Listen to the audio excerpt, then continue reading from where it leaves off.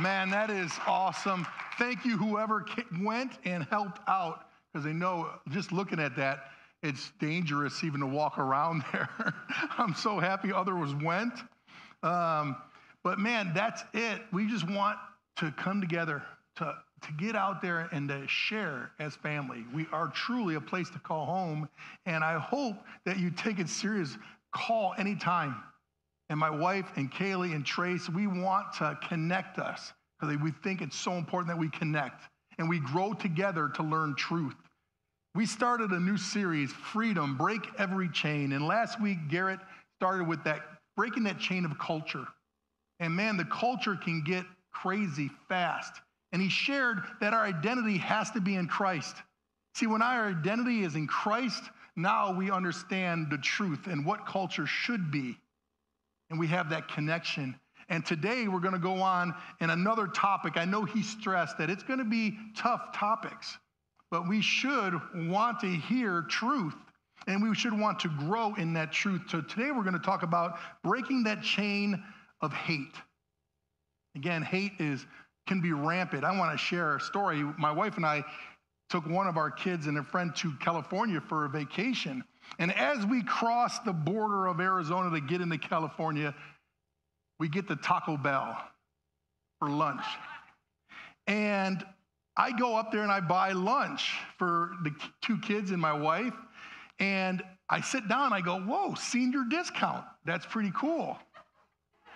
Because I do qualify some places. So I go, let me see what Taco Bell's is. And Taco Bell's senior discount is 65 and up. So hate started to build up in me. Because I'll take 55, that's what I am. I'll take 58, maybe. But 65, I sat down and said, honey, do I look 65? She said, I'm not going to answer that. No. But I did then, people know me, the frugalness in me said, well, I just saved 10%. I don't care anymore. So again, it's a joke because we are going to talk about hate and how hate can really drive us and how hate leads us to not do things that we know we should do. And see, it builds us and it builds up in us, and we start to do things that are unthinkable. Things that we would never picture ourselves doing, but hate has come in, and now it leads us. And man, it sets in, and it can control us. And that's such an evil place to be and a bad place to be. See, we have to break that chain of hate. I want to start in Galatians. And it's so important we understand as we see what freedom truly means as a Christian. It says in Galatians chapter 5, starting in verse 13, for you have been called to live in freedom, my brothers and sisters, but don't use your freedom to satisfy your sinful nature. See, your freedom can't be excused to do sin, to live the way you want to. You have to understand that there's a freedom that God has given us when our identity is in Christ. And we're Christian, we're Christ-like. And that's not going to be everyone. We hope and pray that it's everyone. But see, it's not going to be. So we have to keep growing and learning to be like Christ. And then there's freedom. And it's amazing. He says, instead, use your freedom to serve one another in love. For the whole law can be summed up in this one command, love your neighbor as yourself. But if you are always biting and devouring one another, watch out, beware of destroying one another. I want you to know that was written to the church. See, that's the problem. We have church that should be united, but we have churches that teach their own truth because they're afraid to step into teaching truth because it might offend. And our purpose and our goal and our desire is to come together as the church and make a difference. That's why Paul thought it so important to reach out to the church first. See, we love our neighbor. as ourselves. But if we can't even love people that believe in Jesus because we let those little differences get in and we argue, we nitpick, and we start biting and gnashing of teeth to each other, like you said, you start devouring, watch out. We're going to destroy the church. And the world's going to get worse and worse and worse. See, when we as believers have differences with basic biblical truth, then hate starts to build up. And we start to forget the unity that God desires us to have. See, he calls us to be unified in Christ. See, when we're focused on Christ and we're doing our life for Christ, see, those biblical things are the same for every Christian, or should be the same for every Christian out there. Now, there's things that aren't essential, but man, there is essential biblical truth that this Bible, which is 100% for us, accurate in God's word to teach us what's right and wrong, that are in there that every single Christian should unify with. And that's truly marriage between a man and a woman. He explains it. That's truly gender. He created them male and female. See, these are the things that we unify in so hate doesn't build up in the church.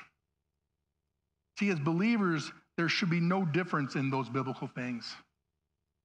Now we have different denominations that have their little plugs here and there, which is fine for them. It has nothing to do with salvation, but the biblical things that matter do.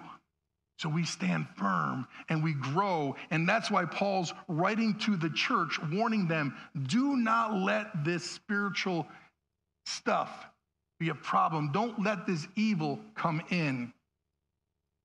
See, we are the body of Christ. He is the head.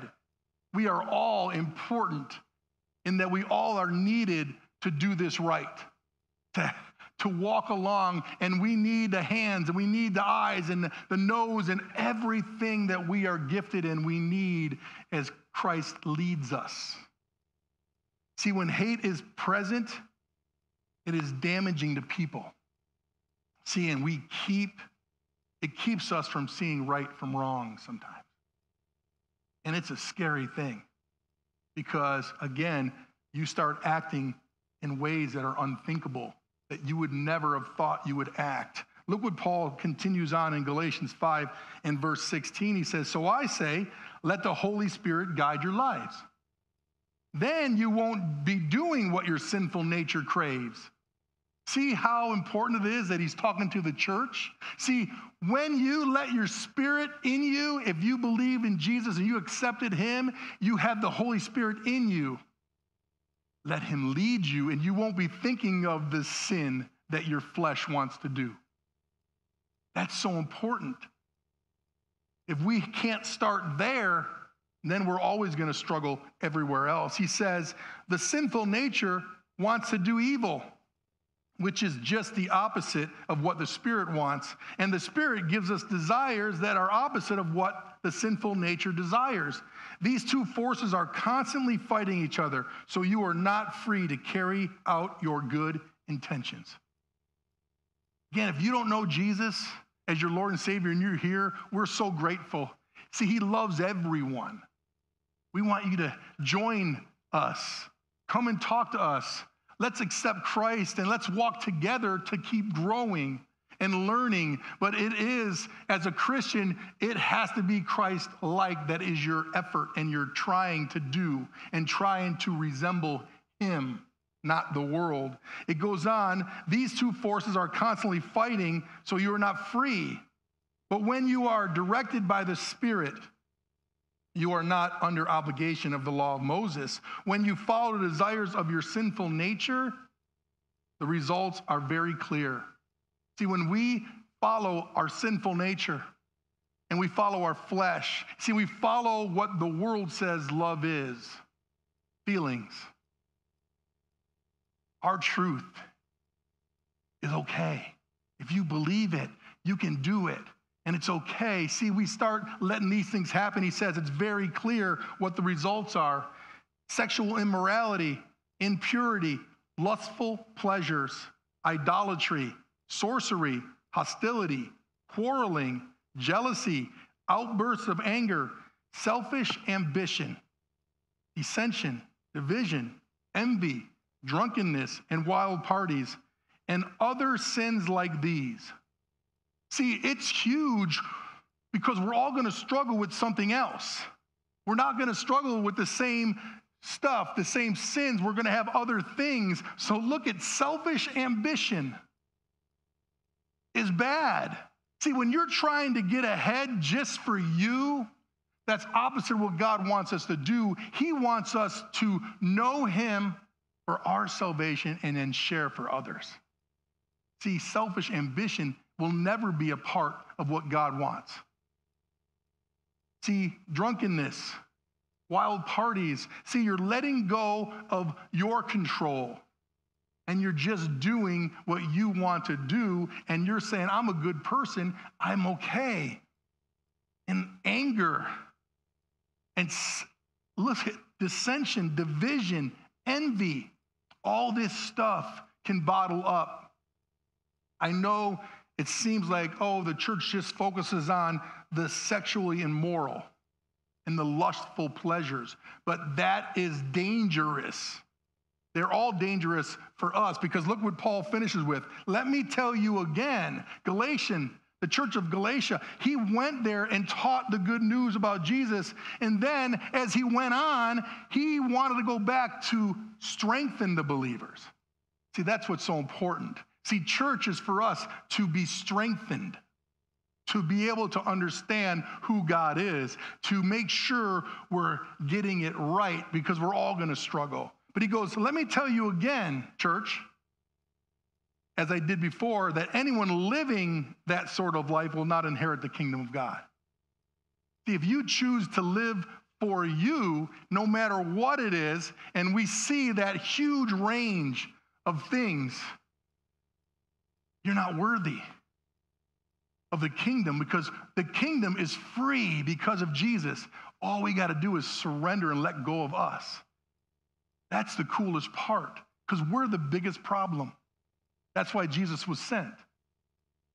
And if we can just let go and let God and keep learning, he knows we're not going to do it perfectly. We're going to have to keep learning. And we're going to make mistakes. And man, that's the cool part. He sent Jesus grace when we weren't worthy. We get something that is so amazing, eternal life. And then he showers us with mercy because we're human and he knows it. And he just wants us to need him and go back to him and repent and keep that going. That's why it's so important that our identity is in Christ. And we can grow and learn to be different. And now we can truly love our neighbor as ourselves. And we can keep growing and keep learning and keep seeing, but keep sharing truth. Because no matter how you cut it, if you don't share biblical truth, which is Jesus says he's the way, the truth, and the life, no one gets to heaven except through him. See, he's not the way, the love, the life. See, love is obedience. That's what he says. If you love me, you would obey me. I'm giving you this example so when you're in me and your identity is in me, you'll do the things that you know are right. And the more you study this, the more you know when you have to teach truth and share truth and love truth. And it keeps you moving. Look at Dr. Martin Luther King Jr. says, darkness cannot drive out darkness. Only light can do that. Hate cannot drive out hate. Only love can do that. See, that's the only way is when we start living truth again, mainly in the body of Christ, and we start shining a light that makes a difference, and we all come in the unity about that truth and that light, and now that light starts permeating into the world, and see, when light goes in, darkness flees. See, when you let darkness stay around, it gets darker and darker and darker. And he shares that in the word. If the light you think you have is actually darkness, how dark is it? So when you let all this evil in the world continue to go because, well, I can't talk about it at church, then it gets darker and darker. And every year, something else gets darker and darker. And now we're so confused because we have opened the door for truth to be anything people want it to be. And we've lost this country, which was started on biblical principles. They said we cannot survive as a nation without God. Now we open it up to where there won't be one religion that controls it, but everyone is under agreement when they wrote it that these biblical principles that line up with God and Christianity are the ones we need for moral integrity. And no one has a problem with it until the world starts pushing and changing and moving that line to make it harder and harder. And we have to understand that we keep pushing truth. We keep living truth and love. And again, you do not love somebody if you let them purposely live outside of truth that Bible is talking about.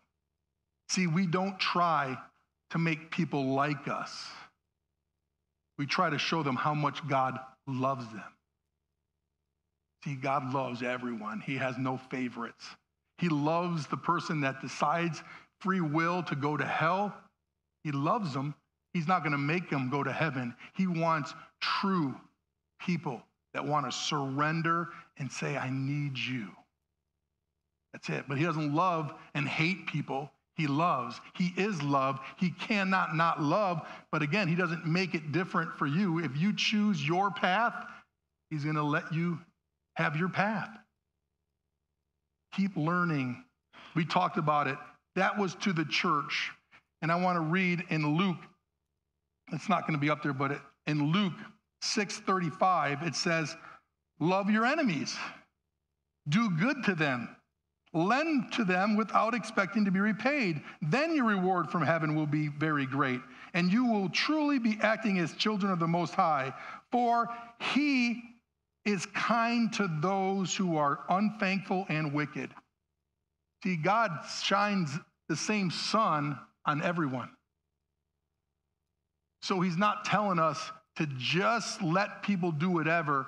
Love them, share with them, and be there for them. That's a whole difference than the world saying, oh, Christians are just mean, and they say that marriage is this only, and that's just wrong. I can do whatever I want.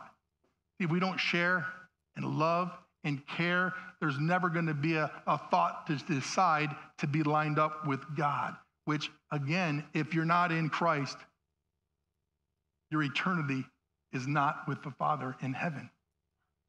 See, hate is connected to anger. And when it's poured out, again, we do crazy things. Look at right from the beginning. Cain kills Abel, his brother. Why? He's a little bit angry because he did something that was right, and his giving to the Lord wasn't his first fruits. He gave and just gave reluctantly, and all of a sudden, anger fits in because God says, man, I accepted Abel's offering, but yours I do not.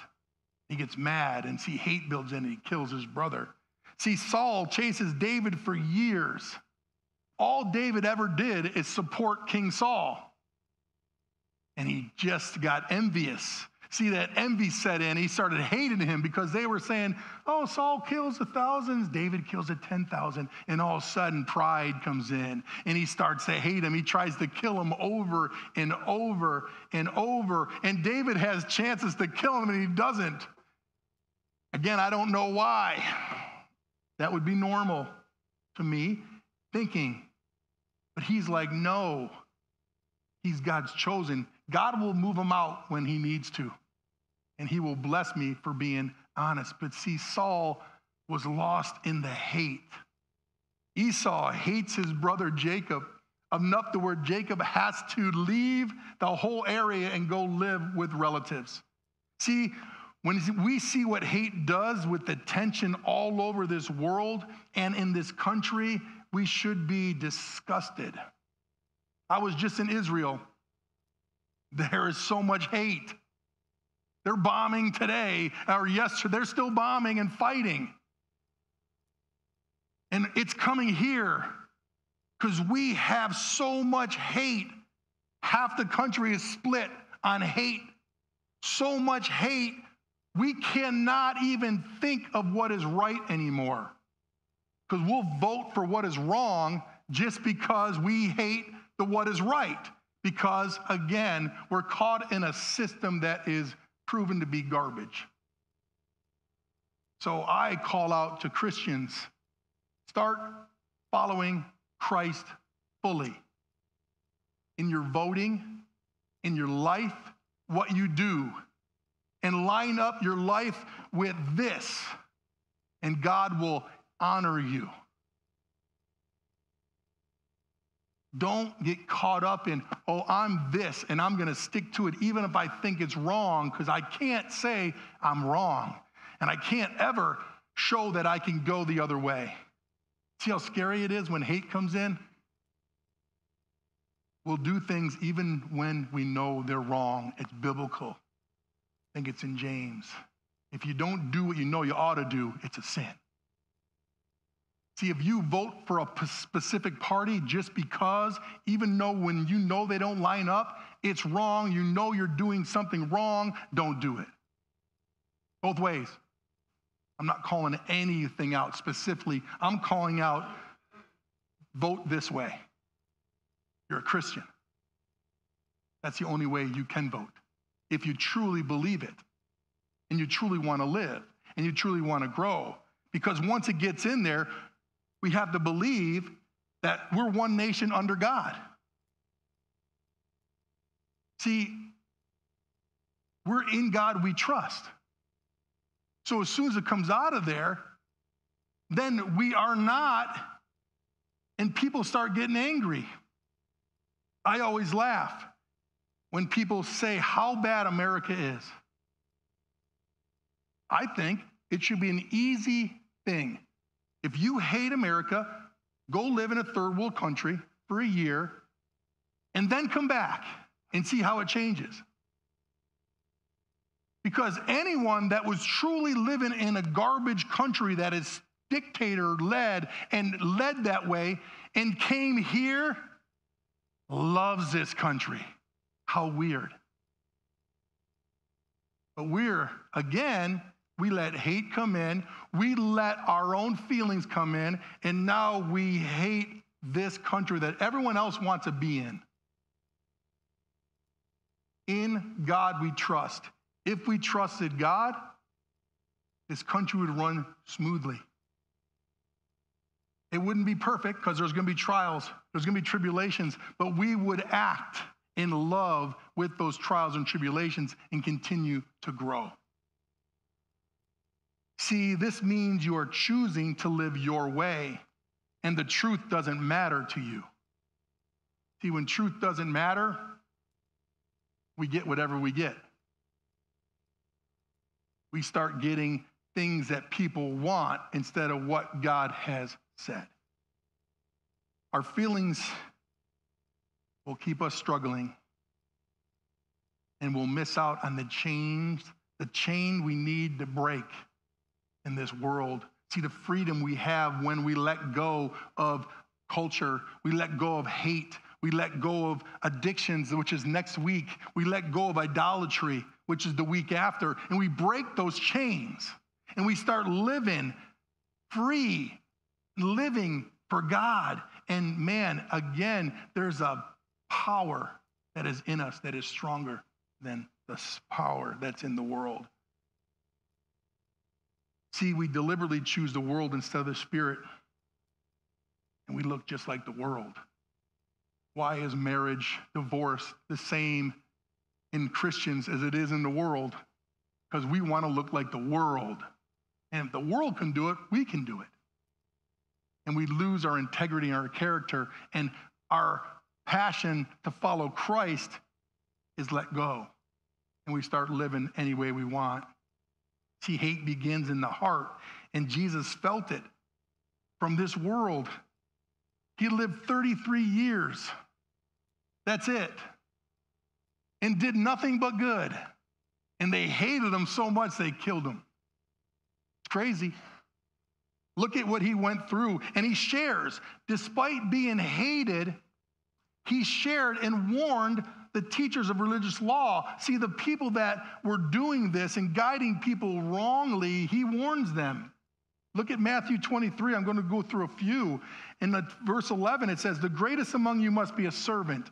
That's Jesus. See, we have to serve others and enjoy it because we're doing what God has called us to do. He says, but those who exalt themselves will be humbled, and those who humble themselves will be exalted. What sorrow awaits you, teachers of religious law, and you Pharisees, hypocrites, for you shut the door of the kingdom of heaven in the people's faces. You won't get in yourself, and you don't let others enter either. What sorrow awaits you, teachers of religious law, and you Pharisees, hypocrites, for you cross land and sea to make one convert, and then you turn that person into twice the child of hell that you yourself are. See, it's not about looking right or sounding right. They were sounding right and looking right. They weren't living right. See, a lot of Christians talk a great game. They'll share, but they won't do. It's sad. It's in the pulpit, too. They know truth. They know it'll set us free, yet they don't want to stop their checkbooks from coming in because they got to make money to pay for things. And it is important.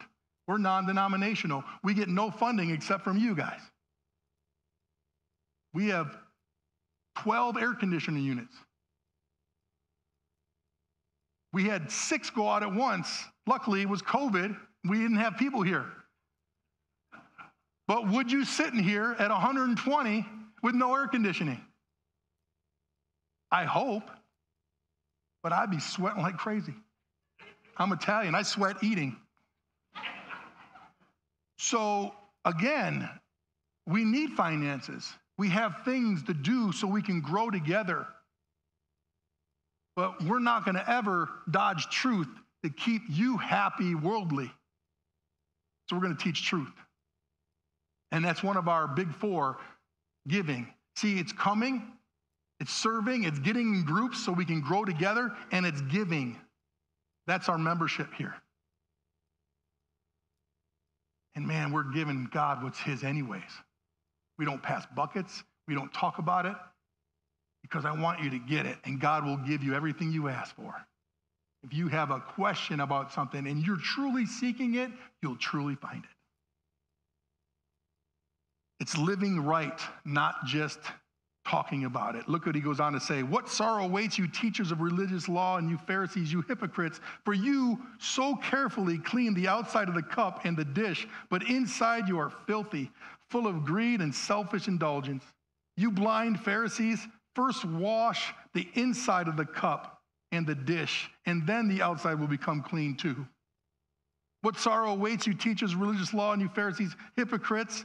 You are like whitewashed tombs, beautiful on the outside, but filled on the inside with dead people's bones and all sorts of impurity.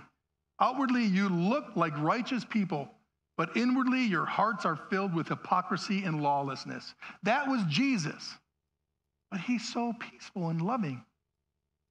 He would just go and eat with the sinners and hang out with them and give them a high five for being sinners. See, that's what the church wants you to believe. He's sharing this. And 9 times in that section, he has that woe to the Pharisees and that truth. And he didn't do it to shame them. He did it to show if you let hate come in. See, they hated him for no reason. If you let that hate come in, now you're going to do things that should never be done. See, if you don't start living his truth, hate settles in. Right now, this world is full of hate. This is the opposite how we should be acting as Christians. See, hate is blinding and it takes away any reasoning. So there's a wall put up, and their first thought is to fight back. Jesus didn't fight back. He shared. Paul didn't fight back. He honored God wherever he was. The world put him in jail. He shared about Jesus. The world beat him and whipped him and threw him out, thought he was dead. He shared about Jesus. When the world tells you you're mean for believing the truth, just love them. See, you don't have to fight and argue with non-believers. Walk away, wipe the dust off, and keep praying for them. And keep shining a light. Make the light you shine on them drive them crazy enough to ask you, okay, I'm tired of it. What about this Jesus? And we get to. See, hate that is allowed to grow becomes harder and harder to get rid of. And it's dangerous for our heart. It makes us blind. And we can't be the best that God wants us to be because pride sets in. And it takes over. And we can't admit we're wrong anymore. We can't admit we're wrong. You'll say what's wrong, but then you won't change because of the hate you have. So you'd rather just keep living in wrong because it's better than admitting that you're wrong. We just don't like to do that. See, when we call ourselves Christians, we are the church, and our standard becomes what Jesus did, how he lived, how he shared, how he cared, how he loved. See, the religious leaders couldn't let go of hate. Think about it. They killed him for doing good, doing miracles, healing the sick, giving sight to the blind, helping the lame, healing the lepers, raising dead people. And they killed him. How dare he? But hate weighs us down. Things that can activate hate. Again, at this church, I think it's so important that we understand the things that cause things, and we know, so we know our enemy. We want to know who Satan is and his actions and his things, but we want to know the other side as well, so we are aware and we're able to see. And then we're such good students of the word here. We know this, so we know what's right. That's why we read it, or we ask you to read it every day. That's why we don't want you to read it to check off a box. We want you to read it to ask, so I can change. So I read it for transformation, not information. And I read it to apply the knowledge so I can live differently. And man, I'm going to mess up. I've learned just to confess to my wife when I'm wrong. And 2 times a year, I'm wrong. And she at least gets to have that excitement. But we have to know what it is. And number one, it's conflict. Conflict. When we don't agree, we start to find ways we can win. You ever been there? Do you ever have to win a fight so bad with your wife that you win and you're like, yeah, and then the whole rest of the week or day is crap? Did winning really help you? But see, once there's conflict and you have to win, now your mind goes off to what's good or better, and we go right into that. Look at Proverbs 13:10.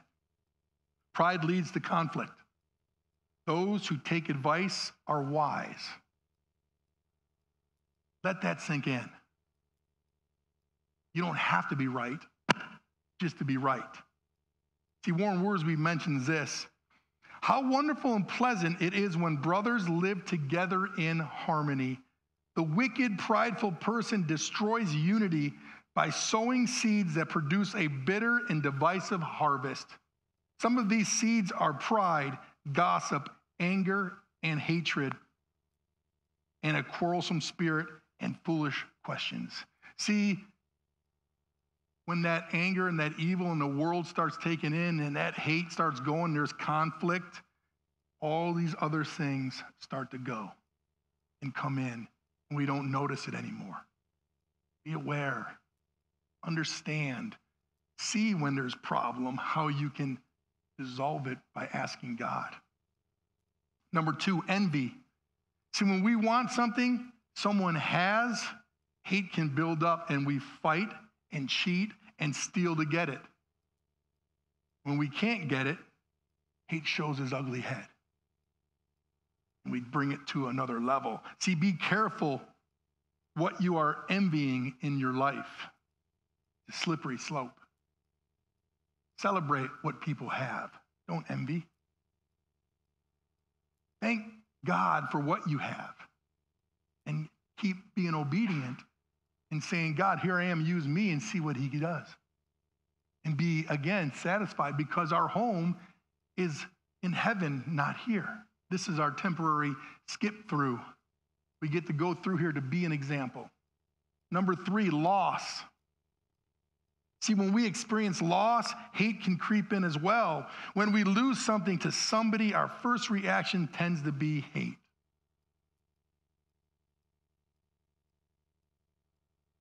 Can't let that trip us up. We can't let this control us. See, in everything we do as Christians, we should be checking them to the Word of God. Everything. Well, that takes some time. Really? It's not worth getting it done right and showing love right because it might take you 5 minutes? Darn it, some people wait in that Starbucks line at the drive-thru 10 minutes. It's just perspective.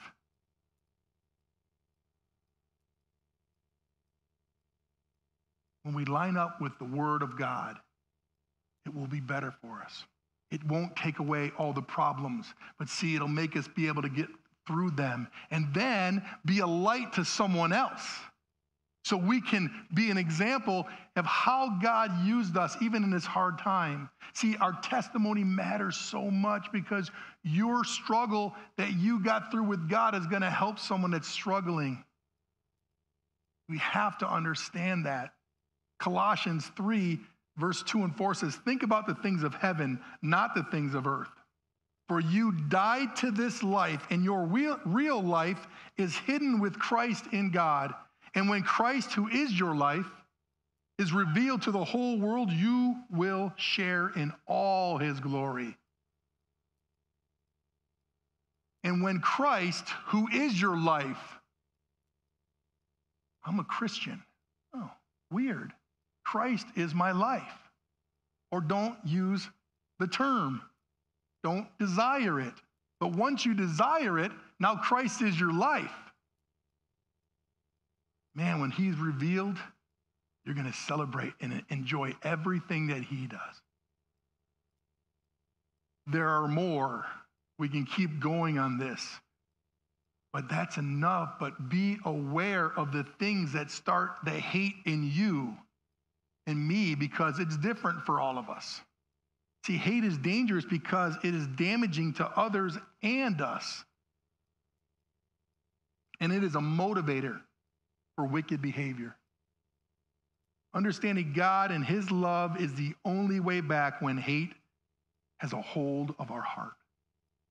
Keep fighting. Keep praying. Keep growing. Keep coming to church to learn and say, I open myself to learn, and I'm going to believe the Word of God over anything this world says. See, we need to break the chain of hate and be free. It starts with accepting Jesus and surrendering our will and being obedient to God. See, when we take the hurt out, the conflict out, the envy out, the loss out, we can start that chain of breaking the elements that are struggling, making us struggle. And it opens up that thing we all need to remember and we need to do, and that's forgiveness. See, we don't hold a grudge, we forgive. We don't hold hate, we forgive. We don't hold on to loss, we forgive. And we start growing. See, Matthew 18, 21, 22 says, Then Peter came to him and asked, Lord, how often should I forgive someone who sins against me? 7 times? No, not 7 times, Jesus replied, but 70 times 7. See, don't make it seem like it's just whatever. Forgive. Ask God. God, I'm having a hard time forgiving this person for what he's done, and I can feel myself boiling up. Help me. And he will help you. See, when we do that, we will be able to loosen the grip of hate, and we'll start living in that freedom that he wants us to live in. Look at Luke 6:27. It says, But to you who are willing to listen, I say love your enemies. That's what we just read earlier. I wanted to share that again. Because love your enemies. It doesn't say you have to agree with your enemies, but love them. Show them that you're there to care. Warren Wiersbe shares, Jesus assumed that anybody who lived for eternal values would get into trouble with the world's crowd. Christians are the salt of the earth and the light of the world, and sometimes salt stings, and light exposes sin. See, if we're called to be salt and light, we're going to sting when people don't think they're sinning. See, and that light exposes it. But it doesn't mean you're not supposed to be salt and light. That's what we're called to be. Truth and love. If you don't want to hear truth, you can't be free. Because your freedom will never line up with his. See, it's not hate to teach truth. It's actual love. So keep learning and equipping people to be salt and light, because it shows that you care about their eternal salvation. And I want to end with this quote. It's so important, because I think we get this misrepresentation of Jesus sometimes. Jesus didn't eat with sinners and tax collectors because he wanted to appear inclusive, tolerant, and accepting. He ate with them to call them to repentance. Every single time he told them to go sin no more. The cool part about it was they were already wondering and seeking his truth. They were tax collectors. They were struggling. They were prostitutes, but he always taught them to sin no more. He didn't just hang out. And if I hang out with Johnny for a week, getting drunk with him and being it's so cool, and then maybe I'll throw in the truth later. No, he always had a purpose. When he did it because he knew they were already moving in their mind to seek something else that they needed. And they needed Jesus, and he knew it, and he shared with them. Repent. Sin no more. Let's pray. Dear God, we come to you. We ask you to open our hearts, release any hate that's built up. It's so easy to get caught up in that. We want it to be gone. Fill our hearts with the Spirit fully and give us the strength to follow fully, to let go of ourselves, to die to self, pick up our cross, and keep charging forward. We are the church, and we're so grateful that we get to be. Keep us growing and learning, and help us know that you love us so much that you did this all for us so we can be home with you. In Jesus' name we pray. Amen. Thank you.